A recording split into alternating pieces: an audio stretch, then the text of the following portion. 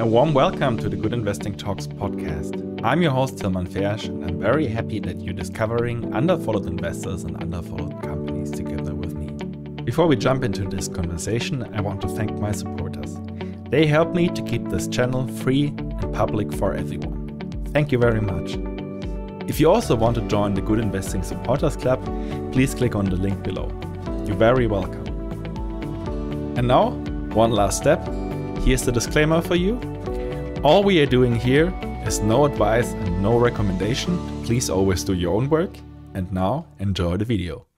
Dear audience of Good Investing Talks, it's great to have you back on the show. And today we are portraying another emerging manager. We just started this format in the last podcast with Marco Kassmann of AlphaStar. And today I'm having Joshua Collinsworth on. It's great to have you here, Joshua. Where are you based in the world?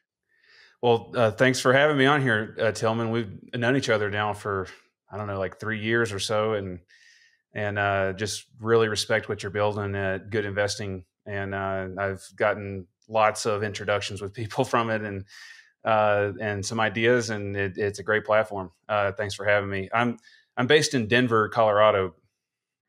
It's a pleasure to have you, and it was a pleasure to already have met you in Omaha and now do the podcast. You're an interesting guy.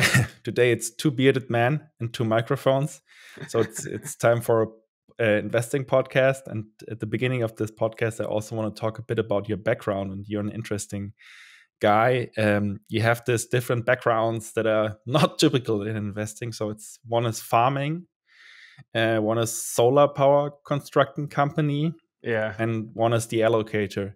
So maybe let's go all three of these and all combined with the question what you learned from the different tasks there that are relevant for you as an investor. So maybe let's start with farming. What have you learned from it?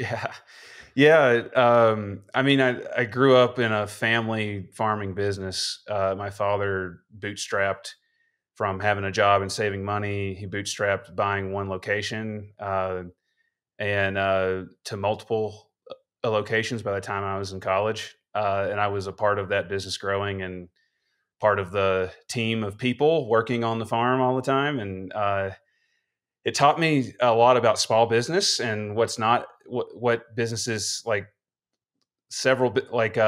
of industries are not good industries. Farming is really tough. And it taught me some things about just like cash flow management, how a business, depreciation is like a real expense. You have to, in like the whole concept of amortization, when you have hard assets, you want to extend the life of that asset well beyond what the depreciation schedule says it is. And if you can do that, well over a long period of time, you can actually generate some cash flow out of a very low returning business. That was like instilled in me at a really young age. And I kind of always knew I wanted to be a business person. And back in high school, I even had an interest in stocks. I've been buying stocks since like 15 years old, but didn't know that it would be it would go into being a stock picker, as a profession. But so I left the farming world and went to college in a town that was like an hour and a half away. And I got into the solar development business at the time because a lot of funding had come from the government to finance solar. And I joined a group that had done it before back in the 70s, back when Jimmy Carter was president and had, initially done some funding there. And then that kind of went away when Reagan got elected and oil got cheap again. But it came back and it's back for good now. But I joined this team that had done this for a really long time, and they were really good engineers. And we were building solar throughout the Southeast, which was kind of contrarian. The economics of solar arrays in the Southeast back when I was building them was not very good, but we were still getting projects done, and big projects. I mean, we did some small stuff in commercial scale, but we went all the way into megawatt scale projects that I was a project manager on, which kind of touched all the functions of engineering and product procurement, a little bit of inside sales even, and then construction management, and then commissioning the projects, like all that, touching a lot of things, a lot of busy work, but also a lot of like risk management, of you have a budget and you're trying to, bring a project, to completion within time and budget. But yeah, I did that for several years, and then got the opportunity to join what I call a concentrated family office. Maybe let me quickly follow up. What did you learn for investing from the solar power construction company? I think today that I've learned, um, that I've thought about this, and I would say that I had a really good boss, and he gave me a long lead, and I had control of budget, at like 22 years old, and made some big mistakes. And the boss that I had let me make those mistakes. Would slap my wrist when I lost his money, but I would learn from that, and so there was just general like mentorship and like how you interact with mentorship. I learned through that period, but also I'd say today from an investing program, I would say that I know the renewable energy space pretty well because I networked a lot during that time, and a lot of folks that I met at conferences or just out doing business are now like kind of who's who in the renewable energy space, specifically solar. They're out with big businesses or have sold businesses and started new ones. So I have a pretty good pulse of the development landscape because of that experience. Yeah, I don't know about any like stock picking takeaways from it, but it was a good experience. Yeah. Continue with the allocator point. You just Oh started yeah, with the. yeah. I got a chance to join what I call a concentrated family office. So it's a multifamily office, but not just your run of the mill wealth planner. It was someone who it was a team that worked on single family that had multiple siblings. So it was multiple pools of capital, but we managed it like a single family office. And we were allocating to concentrated stock pickers, long only, long short, some of your traditional like long short hedge funds that aren't just that aren't just concentrated, but more maybe quantitatively driven, but with a fundamental bias. Some real estate, distressed credit. I joined that team when we were coming out of the financial crisis, and we had some investments in distressed credit, so I learned that space pretty well. And I was there for I don't know almost 5 years, and then left there to join a university endowment where specifically I was working on private equity. And what is your takeaway from these two positions for investing? They are more close to what you do today, but yeah. Yeah.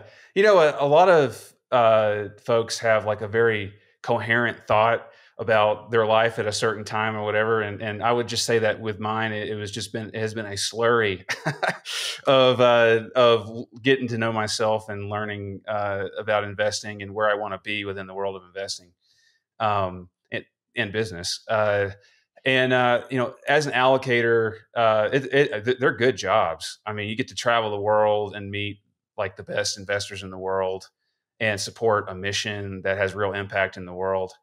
And then turn it off at 5 p.m.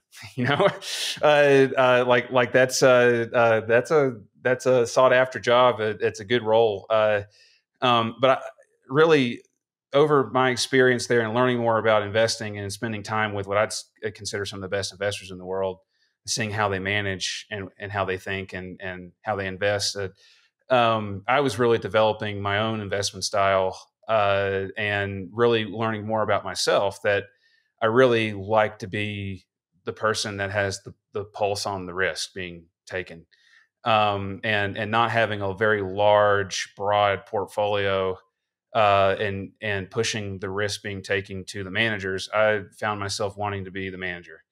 And I had proven to myself in my personal account that I could manage a concentrated long only strategy. and that strategy was in formation over a period of years. And I'd really say that it really clicked with me when I was at the university endowment and spending a lot of time in private equity, which kind of rounded out my equity investing uh, allocation background. That I could really apply this to public markets, and I think that I could raise some money to experiment and see if I could actually grow a business doing this in my own strategy. And that whole process was a little bit like pulling hen's teeth, we say in the South, of just like, being in my like mid late 20s and going through your first career crisis that everyone goes through at that time, and just needing mentorship and guidance. And if you're listening to this, stock picking managers that have given me advice and guidance, thank you. I really got directed right, and was able to launch Nomadic Value Partners, and so far been able to grow it to a sustainable place. So, why didn't you go into private equity when you had this experience, and why did you decide for public equity? Yeah, that's a good question. Because I do think about my investments in the portfolio like a private equity investor. Lots of folks say that, and lots of folks mean it, and it is very different than thinking that you have a stock that you're trading. So, like, we do own stakes of businesses, but I also private equity is very much a networking, almost political hustle, trying to, in a very competitive market, to get deals. So you have, and this is where I deviate from private equity in my strategy. Is the approach is the same? Is that we're looking for long-term growth opportunities, typically in market share gaining companies that are on the right side of change, and that will create value for a corporate strategic that might take out the company, or the company is so unique and special it's creating real terminal value for itself. And really identifying how a company would choose to compete and take market share as a preferred strategy to do so. And you identify that through a lot of research and hustle of networking and working through, talking to experts and other investors and folks that work in the industry that you're researching, and companies that you're looking at. And once you kind of identify what you want to own, like the preferred asset to own, that's where I deviate, because we're in public markets and I wait for the right price, to where I can generate a forward IRR that is acceptable, which is not only high, but inclusive of all the risks, that accounts for the risks. And a private equity investor then has to go find an asset to buy, and then they have to convince that asset to sell. They have to convince the founding team or whatever, or another GP that owns a stake in the business, to sell them a stake. And that is a very different thing than pure investing. At the same time, I would be lying if I said I didn't find the drama of public markets interesting, and volatility interesting. So it very much suits my personality to research like private equity and to execute my investments like public equity. So you like soap operas, at least the market? I wouldn't say I like soap operas, but I definitely, if a stock's down big in the day, it definitely motivates me a little to get to researching. It's not what drives my research process, is stocks being down, but like it adds a little bit of drive to my research efforts when there's blood in the streets, let's say. Yeah. What is the acceptable IRR you're looking for in investment? Yeah. Or you can also say it's like acceptable IRRs because you have different buckets of investments you're looking for. Yeah. That's something that has evolved with me. And I approach, and this kind of gets to portfolio construction too. It's going to be hard to wrap it all together into something in a bow.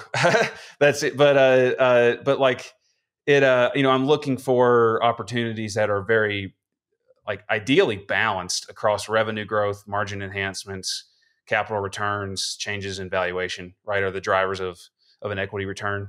I don't want to build a portfolio full of revenue growth, and that's it, because you generally find yourself with a bunch of multiple fade. And if you look like it, if you build a strategy like that, and then you have a great decade coming out of like the 2010s, and then you find yourself owning a bunch of momentum, and you didn't realize that until too late, which I think happened to a lot of folks in 22. So like I try to balance that. So like I own some companies that have high revenue growth, some companies that are margin turnaround stories almost, some stories that have some capital return and involved with revenue growth, and then some stories where and stocks aren't just stories. I don't know why I'm saying stories right now, but some stocks that we own where the multiple leading up to 22, it was always a 1 or 2% kind of forward IRR on the portfolio of multiple headwind. And coming out of 22, that doesn't exist anymore, and we've got multiple tailwinds. And that's a positive, right? So with all that said, I try to build an IRR that at least beats the portfolio, right? The weighted average IRR of the portfolio. And I say I've evolved because when I started, I was like 20%, and the reality is you can find high teens with relatively low risk. You can find high 20s with much more risk and much more levered to, and levered's not the right word, but much more correlated to or overly exposed to one of those value levers that I described a second ago. And it kind of gets the portfolio out of balance. So I've learned to keep a really close pulse, it's quarterly as companies release their financials, and it's tracking along with a thesis that I have, and I'm updating some intrinsic value or some trajectory of revenue growth or margins or something. I'm updating that quarterly, and the weighted average forward IRR of the portfolio is kind of the reference IRR for new ideas, right? With that said, I will let stuff drift as it trades up. I'll let stuff drift down to 10% or so of a forward IRR that I'm expecting. When you start to get below 10%, and that's happened to me a few times since I started Nomadic, when you start to get below 10%, I don't think it accounts for the risks involved with you being wrong. So if you were to be wrong on something, you could cut your IRR in half down to 5, and that doesn't even beat cash today. So like I start to exit positions, even though they could be great companies and the thesis is proven true, and they're still executing towards that. I start to sell it then. Yeah. It's time for a quick advertisement. Here we go. Are you looking for a beautiful and efficient way to analyze stocks? Then please check out what my friends at Stratosphere are building. They have built a great tool to visualize data, to get ideas about ownership of stocks, and many more information that's helpful in your analysis process. You can find the tool via the link below, and feel free to sign up. It's free. Thank you for your attention. And now, Edward Tillman, Ende. We're already deep in the weeds with portfolio construction. I know. But it's important. I mean, it's when you think about what's your required rate of return, it's reference to the portfolio's weighted average return, and you have to get into it. So yeah, I know. Yeah. No, it's great that we're into this, and I think you said stories because it's also a bit of a strategical thing you can do. You're not private equity. You have to be in this name when you just bought it in the stock market. We can be strategical and also say, oh, the story has played out, and I go to the next one. It's the flexibility we have. Yeah, exactly. And it has to show up in like a thesis. I call myself a thesis-driven. Like I have a thesis-driven research process. That's a commonly used phrase in like the venture community. Lots of people could, and I would even say this, you could sit back and say, well, we're all thesis driven, right? I mean, but what I mean by that is like really developing a view of how to best compete in an industry to capture market share. And there's unit economics attached to that. You should be able to take those unit economics and build it up into your thesis to support it. And it should be expressed, like the thesis ultimately has to be expressed through those value levers of a company: revenue growth, margins, capital returns, change in valuation. Capital structure too is a part of that. So like, a company that has the ability to leverage the balance sheet over time and return cash to shareholders, but and you can tell too, it gets circular, but it has to be, a thesis has to be distilled into those economic variables, right? To build up a forward IRR of a stock. Let's jump over a bit to the structure of your business. And one of the classic questions I often ask is about the name of a company. So your company is named Nomadic Value. So why Nomadic and why value in the name of the company? Yeah. So, firm names are interesting because, like, we were talking before this call. Lots of people just end up with the name of the street, right? And which is great. It's a geographic location. It might mean something significant to the person too, who lived on the street or had family home on the street or something.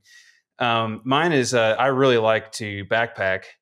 And I've been increasing the distances farther and farther, the intensity, and that has really evolved over a decade plus period for me, where I've really my relationship with long distance walking and nature has just evolved, and in like a really good way that I kind of see parallels to investing, where we evolve as investors. So, we're a Homo sapiens. We were nomadic peoples. There's something to walking and the evolution of learning, and so I think nomadic value distills that really that experience that I've had through long walks, and value is what we're investing for, buying mispriced securities and things below their intrinsic value. So you put them together, Nomadic Value Partners, and partners is my structure of my business is I don't have a hedge fund vehicle. They're separately managed accounts. So partners does not imply a limited partnership or anything. But it does, and it does imply how I view my clients when we are along this journey together. And so I've spent a lot of time actually. It's in my firm slide deck. There's a couple slides in there. Actually, Graham Rhodes helped me with this a little bit. Graham Rhodes with Long River, who I followed him on the internet for some time, but actually met at Berkshire this year in person. He helped me with helping distill stuff that was already trying to communicate in my slide deck and the way I thought about starting the business, and this certain book called The Model by Richard Lawrence, who started Overlook, which is a really successful stock picking firm focused on Asia. And that Richard Lawrence distilled what made Overlook great so well. And I was like, yes, I mean, this is like, I've been trying to figure out how to communicate this of like being fully aligned with the client. And so like the word partners is a really key word in Nomadic Value Partners. Yeah. What kind of partners or / customers are you targeting with your partner No, it's not your partnership with your firm. Yeah, yeah. Well, they're certainly not customers, but they're I mean, they're clients that are requesting a service, right, of money management, but and outperformance of of an index or their alternatives. Um, I started like most stock picking firms, single manager, but in this case, single analyst PM stock picking firms where you start with friends and family, right? I don't have a track record from a previous firm. I need to build one. And that was really the idea when I started was I'm going to get friends and family uh, initially, and I'm going to kind of keep my head down and build a track record for about 3 years, which is what the industry kind of wants, right? And then from 3 years to the 5 year record, which is what a lot of institutions want, uh, to see, for staying power and confirmation of track record and skill. Then I'll start reaching out and hopefully can grow into new clients. What I've been able to attract since start is friends and family, and then some other private equity investors that I've known from back when I was an allocator, and which has been great because they're actually a collaborative with research with me, uh, and um, uh, and one small charitable foundation, which was in formation that I've been able to help grow, which I'm proud of, and now I'm reaching out to larger like family offices and institutions. I will say I have a couple wealth manager clients that have their clients invested in my strategy, and they've been great clients because they're relatively sophisticated investors and from an allocator point of view, and it keeps my overall uh, uh, communication times time spent on communication down because I have just a select set of clients that doesn't require a lot of time to still spend impactful time communicating to them. But yeah. How would you describe your circle of competence as an investor? Yeah, I think it's really difficult these days to be a generalist and not be, uh, uh, resourced to your eyeballs with alternative data and the ability to get almost any bit of information in the world almost within seconds. It so if you're playing a different game than that, and like long term focus, it's still really hard because there's lots of long only shops that have been around for decades and have institutional knowledge of industries and companies, and opportunities don't last for very long. So as an investor, you have to spend time really understanding an industry and all the players and where the industry is going, to be able to feel confident in any kind of terminal value or any kind of intrinsic value, whether it's not a high terminal value, some special situation in a company or something where a company's in structural decline, but you can find value there with a catalyst. That's not what I do, but folks do that frequently in public markets. But that's getting harder if you're a generalist trying to get up to speed on a name in a few days, like that. I'm not sure you're set up to outperform in that scenario. You have to really for me. And there's lots of ways to make money. You learn that as an allocator too. There's lots of strategies out there, and if you're consistent with it, you can find a way to outperform. But for me, it is I slow myself down from reaching out into companies as and I'm a generalist. I would say I'm a generalist, but I'm just not going to buy something that requires me to get up to speed in a few days or a few weeks, even. It is long term efforts understanding an industry and all the private players in the industry. So it's public, all the public companies. I call them the large public incumbents, and then like market mapping and truly understanding all the private players, who has financed them from a private equity point of view, what's their track record in this industry, what do they, where do they see value and where do they target that? And they're doing it again, or like lots of these private equity firms will do the same playbook 3-4 times, and it's understanding. You have to understand all of that, and it's a continual work in progress. And I think that you have to build years and years of that, build an institutional knowledge of an industry and all the players in it, and then you can move quickly and with conviction, and be accurate on your, investing. Investing is predicting the future, right? And that's really hard to do. So I think you've got to focus in areas where you really know, so that it increases your odds of getting the future correct. And for me, that's just been specifically, that's been a small handful of industries, and I'm working to grow new industries all the time. But you're not going to see me take positions in companies in something that I've been working on for a few months. It's going to take longer than that. But for me, it's been industries that are like mission critical to society. So like healthcare services, right? Which is a big one for me. Energy, and specifically renewable energy. We kind of touched on it earlier. Some niche financials, like asset managers. Like I'm in that business. I know that business pretty well, right? I used to be an allocator. I know a lot of the folks. I know a lot of the firms that are out there trying to raise capital, and what their track records are like, and what their team, how their team members have turned over, and things like that. So like you have to get really in the weeds on this stuff.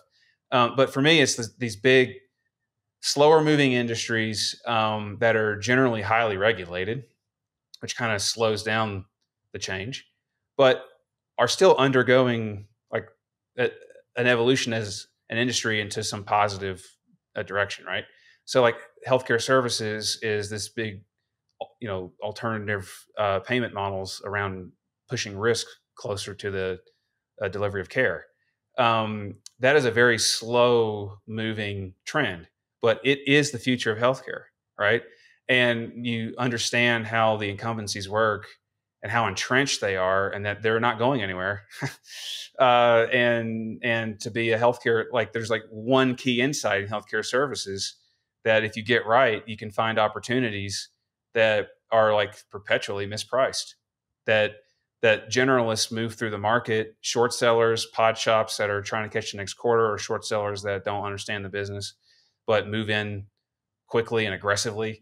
Like all these things keep these share prices, or the valuation of these companies in places that are undervalued, in my view, on some companies. And it allows me to hold with conviction, and I think generate outperformance. But that's been, for me, it's been those slower moving, relatively regulated, but moving into a positive new shape and form. And you can get into the right side of that, and apply that private equity lens and public equity discipline of owning the company at the right price, and not owning it at the wrong price. And it, it allows me to stay concentrated and focused. Yeah. You already mentioned healthcare as a sector. You've done deep work on and did all the puzzling and hustling to get an idea about this sector. What is important to not lose money as an investor in healthcare? What are your lessons there? I'm going to say healthcare services. So like healthcare is nearly 20% of GDP, and that includes a lot of like pharmacy, and biotech and things. But like healthcare services is where I'd say that I know a fair amount about. And I'd say the one key insight with healthcare services is if you don't own one of the large payers, the large incumbents like United Healthcare or Elevance Health, which used to be Anthem. If you don't own one of them, then it is just really difficult to compete. You're like razor thin margins. You've got concentrated market shares in these large payers that have lots of market power. Healthcare is really local. So you got these large companies that are all over the country, but they compete zip code by zip code. And so like understanding how local healthcare is, and that one company, if you're say like a healthcare provider, say primary care provider, for instance, and you're doing well in Florida or like a specific county in Florida, that does not mean you will do well in Arizona, right? And so like it understanding the locality of healthcare is important. And then I'd say like the key insight outside of that is if you are a business that's trying to be on the positive side of change within this value-based care shift, for me, it was like my light bulb in that was the only way you're going to be successful taking market share and scaling a business that has any shot of being A, really large, and B, profitable, is you have to solve problems for every single stakeholder in that healthcare services value chain. So that's the Centers for Medicaid and Medicare Services, the CMS, which is the regulatory body. You have to be on the right side of what they want the future of healthcare to be, and they tell you what that is. You can read all kinds of white papers. They have all kinds of webcasts. They can, like, you can. There's a little bit of politics in that, but actually, it's been pretty insulated from politics. They've been pretty consistent with the direction. So you have to understand that. You have to understand what the payer wants. So the payer obviously wants some profits. They want more members. They want to be in alignment with what CMS wants them to go. So you have to scratch the itch of the payer. You have to solve problems for the provider. So you say you're a primary care provider. It's the example. And I've got a company in the past that I've owned that I can talk about that highlights this. But you have to solve the problems for the provider, which is the doctor. So you may be a corporate-owned primary care clinic across the country, but you know, like an asset management business, your assets walk in and out of the door every day, which is your doctors, right? So doctors are overworked. Doctors spend too much time on admin tasks. Doctors don't get to see the follow through and the impact with their patients enough. If you can solve those problems for a doctor, then you don't have near the issue as a corporation with recruiting doctors, which has been a big limiter on growth. And you have consistency with doctor to patient relationship, which creates outcomes. You have to, and then the most important, last here in this example, but the absolute most important is to have outcomes with the patient, right? The patient has to be healthier and live longer and be like mentally satisfied, emotionally satisfied with it. And that shows up in NPS scores, outcomes from like lower hospital readmits and better outcomes post surgeries, and shows up in for this is also where a group like a primary care provider that generates the best outcomes, they will also generate savings to the system, which they can get paid as a bonus. But they also lower churn of health plan members. So if you're a health plan and you have a member that's seeing this certain primary care provider, if that primary care provider is in network and that patient loves that primary care provider and has gotten better outcomes from it and has better satisfaction, they're not going to churn from their health plan near as much. So the health plan actually gets this patient acquisition funnel from the primary care provider. So you see that there's like this ecosystem of stakeholders that are all related, and you need to solve problems for all of them. say that if you're not one of the big giants with lots of market power in a local market, that's the only way you're going to scale. So like all these telehealth providers, all these clinic providers that have poor outcomes, they're just dead, and they're already dead. And either they can get growth by underpricing and having large losses, okay, or they could try to eke a profit and not have the outcomes, and they can't grow. So they're going to get a really low valuation. So like you've got to figure out how to solve those problems. And once I realized that, it like changed my life with healthcare services. But like it is the key insight. Lee Lu talks about having a key insight is once you have a key insight that separates you from the consensus, you have got to trust in your work, and you have got to load up, right? There's like a famous lecture he gave at the Graham Dodd Center for Investing or whatever, the Columbia Business School class, back in like the middle 2000s or something. But like, if it's a key insight from this interview, it's take the key insight lesson from Lee Lu and learn about the key insight that I learned about. But no, if you can get those things right in healthcare services, first of all, it will filter out like 90% of the companies that are in your universe, and then will allow you to really understand the strategic value of these companies. So the example being so I own shares of this company called Oak Street Health. And Oak Street Health is a Medicare Advantage, senior-focused primary care provider.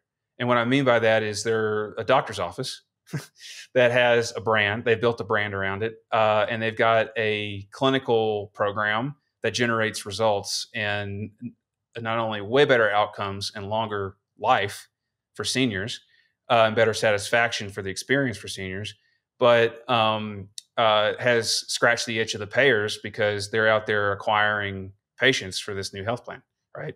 And it generates savings, and the health plan likes it because they can share some of those savings with Oak Street, and the plan can use the savings to craft better benefits for their health plan and accrue more members and get higher revenue from higher star ratings. So like, I'm not going to get into all those details of what that, but it's complicated. But Oak Street was solving problems for everybody.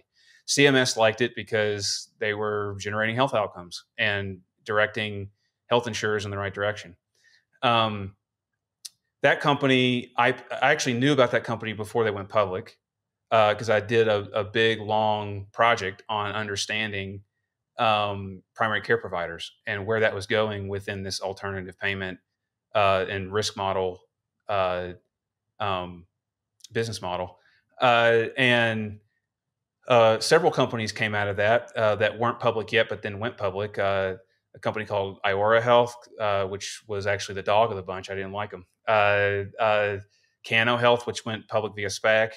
CareMax, that I knew Deerfield, which was they also went public via SPAC, sponsored by Deerfield, which is a healthcare investor I knew actually back when I was an allocator. I knew that they were kind of wanting to do something in that space, via their SPAC. So I didn't know about CareMax, but I knew about CareMax after they announced it and studied it. But I knew about Oak Street from their late stage VC rounds. And like Oak Street, you talk to folks in the industry, you talk to other experts that have done business with them or in and around them, talk to doctors that work there, talk to one of their really early hires that have been promoted consistently on the battlefield in that company. And Oak Street was just separated from the pack. They had built this amazing culture, and they had built, I should back up and say that the company was founded by a couple of guys that were healthcare consultants. And it was founded post the Affordable Care Act in 2010, which allowed for these risk-based models to really take hold. And so the company was founded in what I call like the petri dish of incubating these business models. And it was a huge success. and they standardized the model, built an organic growth engine for patient acquisition. So a lot of these primary care providers were just acquiring practices to acquire patients, and then coming in with some kind of set of technology, like a suite of technology to better deliver value-based care. But they were, acquiring practices, and I had identified that as not the preferred way to do it, because it's adverse selection. You're basically buying a practice from an old doctor that doesn't have much intention of bettering their practice. Now there may be young doctors in the group that want to, but you basically, you're buying a mature practice for full value, and versus Oak Street, which was creating new practices from scratch and going out with community outreach organizers, they call them, and to get patients. And if you'd done the math, and I'd gone back and there were some assumptions that had to be made, but that were triaged with other a collaboration of work with folks that I knew in private equity world, as well as experts talked to. That Oak Street was creating, from a cost per patient acquisition, Oak Street was creating patients at 1/3 the cost of their competitors. And so they knew they had a good thing. So they went out and raised a ton of money from General Atlantic and a couple other firms in a late stage round before they IPO'd and raised some more money. They were blitz scaling across the country. And so they were generating enormous losses, because when you blitz scale across the country, there's a lot of startup costs in each market, as well as when you acquire a new patient, that patient, in the way risk-based primary care in Medicare Advantage or any of these CMS models in traditional Medicare where it's risk-based, the way it works is you lose money on that patient first couple of years. There's like a J curve on basically riding the ship on the patient's health and getting them into the practice several times a year, and staying on top and following through with procedures that the patient needs to get healthy. After a couple of years, the patient starts to inflect into profitability for the company.